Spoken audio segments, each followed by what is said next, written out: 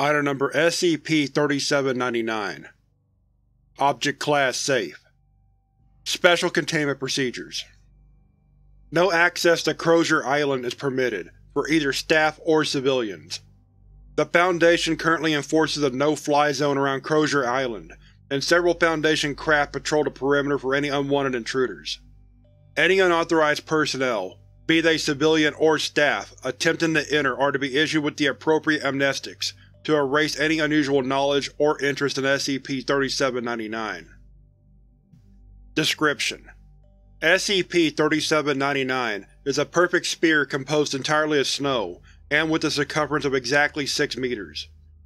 SCP-3799 is suspended without visible means of support, at a height of 500 meters above Crozier Island, Greenland. Crozier Island is the location of Site-799, a site devoted to experimental research. Contained within SCP-3799 is SCP-3799-1, the corpse of an adult male human wearing what appears to be an unknown variant of a Foundation uniform. SCP-3799-1's right arm protrudes out of SCP-3799, and was formerly holding a number of documents which have since been recovered. The cause of death of SCP-3799-1 is believed to have been from blood loss, apparently the result of self-inflicted wounds to the wrists. Scans of SCP-3799 show that it possesses an abnormally low Hume field. Attempts to penetrate or harm SCP-3799 or SCP-3799-1 have all resulted in failure. SCP-3799 first appeared on December 24, 1987, during an experiment in Site-799, forming part of Project. The following documents are those recovered from SCP-3799-1. They are apparently 5 iterations of the file for SCP-3799, although no such iterations have ever been found in the Foundation's database. Because of the sensitive information contained in these documents, their contents are restricted to the O5 Council and specifically authorized personnel only. The information contained within these documents has caused Project Midwinter to be immediately discontinued, and the present containment measures to be implemented. Document 3799-1 Item Number SCP-3799 Object Class Euclid. Special Containment Procedures. No access to Crozier Island is permitted, for either staff or civilians, with the exception of the research team at Site-799. Several Foundation craft are to patrol the perimeter for any unwanted intruders. Any unauthorized personnel, be they civilian or staff, attempting to enter Crozier Island are to be issued with the appropriate amnestics to erase any unusual knowledge or interest in SCP-3799. All members of the research team at Site-799 are to remain within Site-799. Food and other necessary supplies are to be delivered to them remotely. Members of the research team are only to be allowed to remain on site for 2 months in any one stretch, and must take a holiday of at least 1 month in an area with low precipitation before being allowed to return to active duty. Any personnel exhibiting cognitohazardous symptoms thought to originate from prolonged exposure to SCP-3799-1 are to be quarantined and removed from Site-799 immediately. Description: SCP-3799 is a meteorological phenomenon affecting Crozier Island, Greenland. The island and an area stretching 0.5 km away from it are perpetually undergoing precipitation of a substance identical to snow on a molecular level, but which displays significant anomalous properties. This substance is known as SCP-3799-1. SCP-3799-1 contains a significant cognitohazardous effect to individuals in the immediate vicinity of large quantities of SCP-3799-1, or who observe SCP-3799-1 for long periods of time. The cognitohazard causes the affected subjects to develop an obsessive interest in the substance, apparently attributing to it feelings of intense joy, contentment, and enlightenment. There is currently no known way to counteract these effects. The effect does not fade over time, and in some subjects appears to have intensified.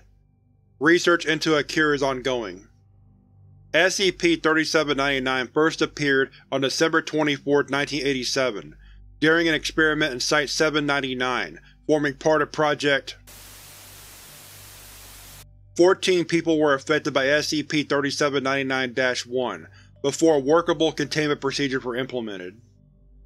Currently, Site-799 is to be used only for research on the SCP-3799, as well as possible ways to counter its effects. The current project lead is Dr. Simon Kells, a specialist in cognitohazardous anomalies. Addendum 3799-1 On February 8, 1991, researchers at Site-799 reported that 3 personnel had gone missing since the events of December 24, 1987. It should be noted that the area of SCP-3799's effect has increased by 3 meters since that time. Document 3799-2 Item Number SCP-3799 Object Class Keter Special Containment Procedures Site-799 is to be evacuated as soon as possible. As there is no known way to prevent SCP-3799, and SCP-3799-1 is apparently impermeable, effective containment is presently impossible. Foundation vessels are to patrol around SCP-3799's area of effect at a distance of 3 km. Beyond personnel involved in the evacuation of Site-799, no personnel are to be allowed access to SCP-3799's area of effect. All members of the research team at Site-799 are to remain within Site-799. They are not to leave under any circumstances prior to the evacuation. Food and other necessary supplies are to be delivered to them remotely.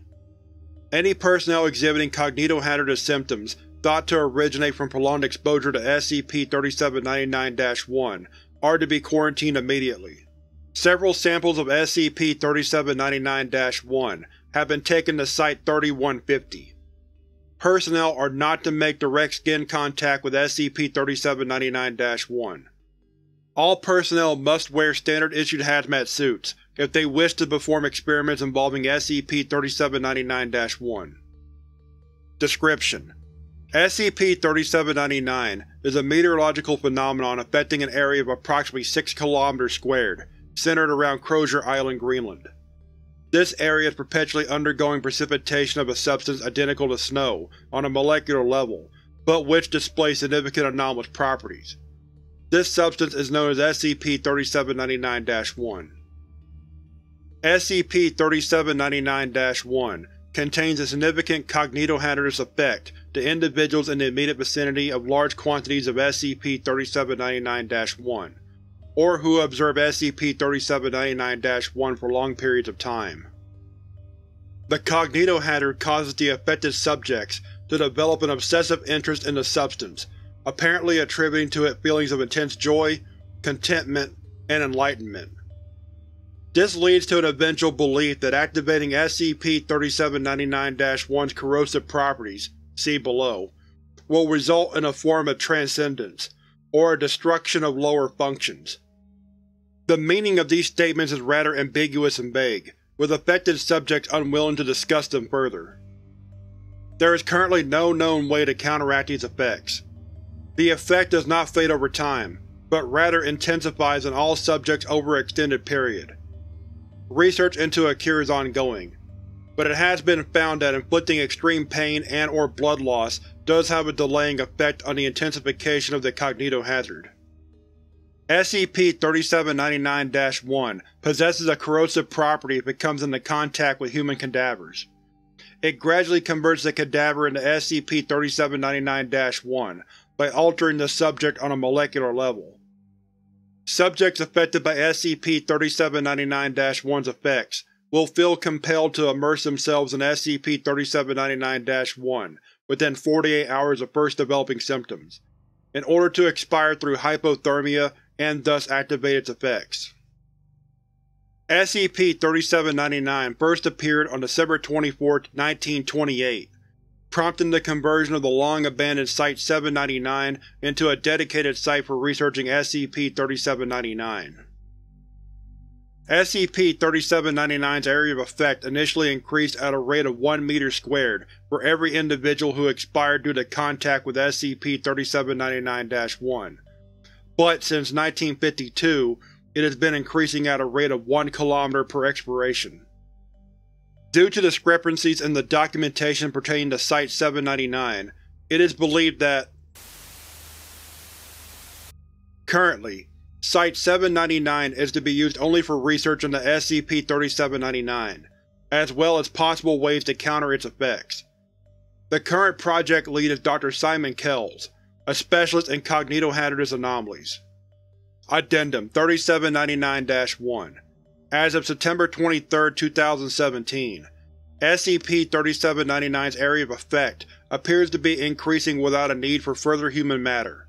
The anomaly has been reclassified as Keter.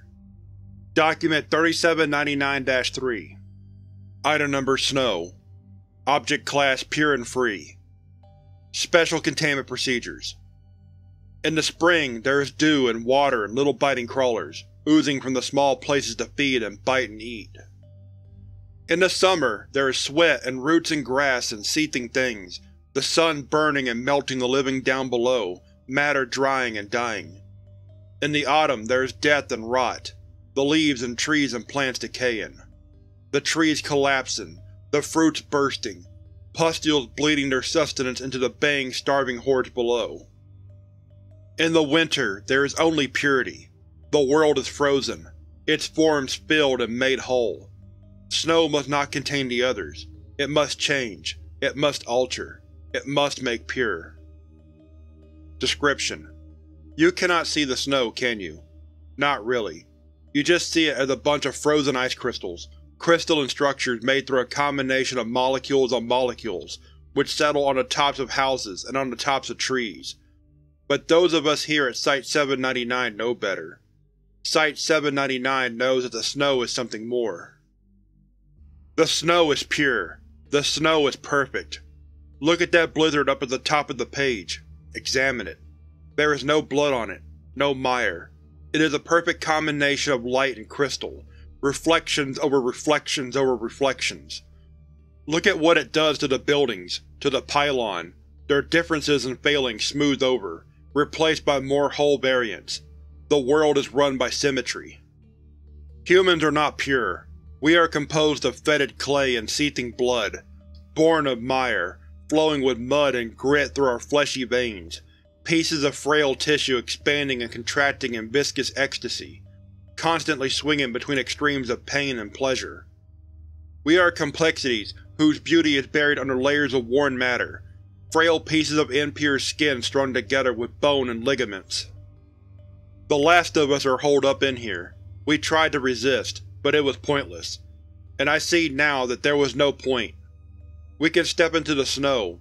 We can see the light as it should have been. Our higher functions will be given to it. Our baser forms will be reused as fuel, substance, matter. We shall be reborn as light and sound. A golden bird upon a bough. The eightfold walls of Temer's tomb, representing perfect cosmic order, not made of sand and stone and cobalt, but of the intangible shapes and color of higher forms. Snow is perfection. Snow is a rejection of life, and all of its excuses and petty reasoning. Snow is true and objective and unconcerned. It's time now, to walk into the fields of white, and into my destiny. I am the last one.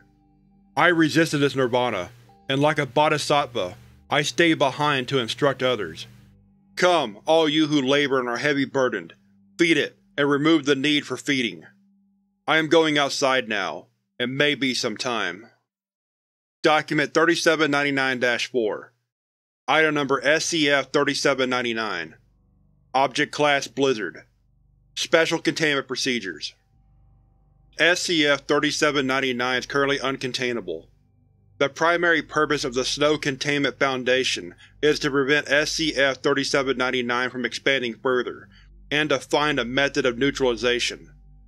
To that end, a total of 54 sites spread across all three SCF-administered zones, Tibet, Uighuristan, and Dagestan, have been established to perform research related to SCF-3799.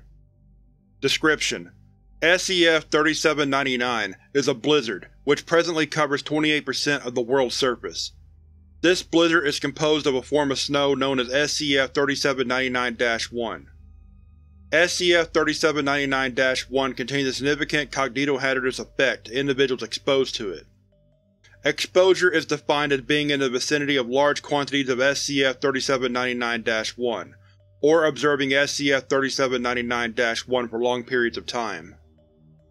The cognitohazard causes the affected subjects to develop a religious interest in SCP-3799-1, eventually worshipping it as divinely bestowed matter which will allow the individual to transcend earthly bonds. The only known way to counteract this cognitohazardous effect is through the infliction of severe pain or extreme blood loss. However, these techniques only cause a delaying effect and can never entirely erase the cognitohazard. SCP-3799-1 possesses a corrosive property if it comes into contact with human cadavers.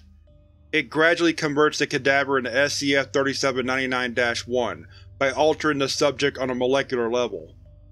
Subjects affected by SCP-3799-1's cognitohazardous effects, usually within 48 hours of first displaying symptoms of cognitohazardous infection, feel compelled to immerse themselves in SCP-3799-1, displaying great enthusiasm about expiring from hypothermia and activating SCP-3799-1's effects. The source of SCP-3799 is unknown. The date of SCP-3799's initial manifestation is unknown, but it is believed to have occurred well before the evolution of modern humans. It is believed that the origin of SCP-3799 was located on the World Island, located off the northwestern coast of the Danish colony of Ireland. Owing to its particular religious significance to cultures across the globe, the World Island is not claimed by any governmental body as territory. Until 1950, the SCP Site-799 was established on the World Island for the purposes of studying and containing SCP-3799. It is unknown when or why Site-799 was originally established, but it is believed to have existed well before extant records began in 1802. As is common knowledge, SCP-3799 is the focal point for the vast majority of the world's religions, particularly Christianity and the cult of the White Prophet. Knowledge of SCP-3799 is public, and large numbers of religious groups have been sacrificing individuals to SCP-3799 since time immemorial. As is commonly known, virtually all political and economic developments in human history have been centered around SCP-3799, and ways to best provide enough fuel for its continued growth. Despite often contradictory evidence, it is believed that SCP-3799 significantly altered the timeline of human history. This is due to several unexplained elements of world history, including, but not limited to, the lack of any cultural exchange between the indigenous peoples of the Americas and those of Afro-Eurasia, despite many centuries of both groups visiting the World Island for religious purposes. The continued existence of the Davite civilization, despite ample documentation describing its downfall. It is believed that SCP-3799's anomalous effects helped mitigate the strength of the Davites' potential rivals. The tribes of Croatia in particular are known to have had their manpower depleted many times by sacrifices to SCP-3799. Why Site-799 is named thus, despite it being the oldest SCP base by many centuries. The existence of the 33 anomalies currently contained by the Snow Containment Foundation, despite the containment of SCP-3799 having always been its sole mission. The existence of the Snow Containment Foundation itself, as there are no records of any individuals opposed to SCP-3799's existence, or who have demonstrated anything other than total devotion to SCP-3799. Several documents referring to an SCP Foundation, despite no such organization ever having existed. The continued existence of the human race, given the number of individuals thought to have expired within SCP-3799 over the last 5,000 years. It is believed that the Snow Containment Foundation's files on SCP-3799 have been tampered with multiple times, due to individuals affected by SCP-3799-1. Addendum 3799-1 On June 14, 2017, Snow Containment Foundation researchers detected a large energy signature from a point exactly 500 meters above the former Site-799. Because of the apparent changes in the timeline caused by SCP-3799, it is theorized that Addendum 3799-2. Why are we even trying? It's up to 44% now, and it's only been a few weeks. How did this thing start? When did it start? What are we even still doing alive? Maybe we should just give up, walk outside, freeze ourselves. Maybe that is our only purpose, to become fuel. Addendum 3799-3. I don't think there are many of us left. There's only Site-112 and Site-3150 now. One of those houses small aircraft, and the other one's where I am, and everyone else here has walked outside. I don't understand what I'm reading. I don't know what any of these people and civilizations are. The human race has been contained within the sites forever. That's all there's ever been. The Snowfall and the Foundation. What does this all mean? Document 3799-5. This was the final document recovered from SCP-3799-1. Based on the contents, it is believed to have been written by SCP-3799-1 himself during the final hours of his life. Item number, fucked if I can remember. Object class, Apollyon or Blizzard or White, I don't even know anymore. Special containment procedures. We're trying to stop it, and we think we know how. Description: so it won't sodding stop. We tried everything. We tried sacrifice and ritual and setting things on it, and they all died. We got nothing left, but we worked it out in the end, and now I am on the way to fix it. There's this point that's miles and miles up, and it's where this comes from. It's got some weird time shit in it. That's what the idiot Kells and his mates keep doing in some old reality, and now it exists everywhere. It's an idea. An idea they made that's eating up the present and the past and everything, changing it, changing history, making everything boring and uniform and oh so fucking pretentious. And it was us who did this shit. We made it. They were trying to get rid of all the anomalies that ever were, to stop the world dying a new death every other day, have some quiet days back. But it didn't work. This is what Kells did. All that time we turned a blind eye to him. They wanted a world where they didn't have to work for their supper. They wanted purity, and they got purity. Fuck it. I haven't got a fucking clue what was real before. All I know is that it didn't work, because that's not what life is. We're made of blood and mire and fucking and the sweet taste of wine. The scent of wheat and fields back home. Life. This thing isn't life.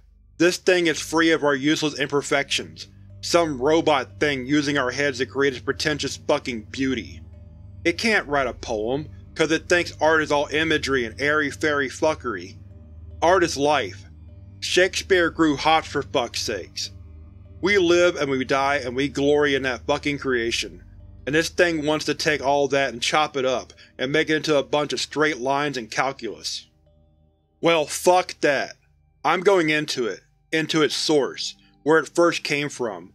I'm going to bleed myself into its belly and stop it from having ever worked. I'm going to pilot this craft into the heart of this thing, covering my eyes and skin, and then when I'm right in the belly I'll cut myself and give it what it hates. Blood. Life stuff. Full of fuel and waste. It'll hate that. It hates blood and mire. It won't be able to cope. All the changes, all the shit it's done in time and space will be cut off at the source. This is my last testament. I've got all the copies of this thing, all the iterations gathered up. I reached into the archives, into the places where the snow hadn't done its job properly, and took these ghosts. These voices of what once was, and now never was. I'll take them with me, and if I survive the CK-class shit, maybe someone will find them. The world that was. The world that those fuckers created. Remember us.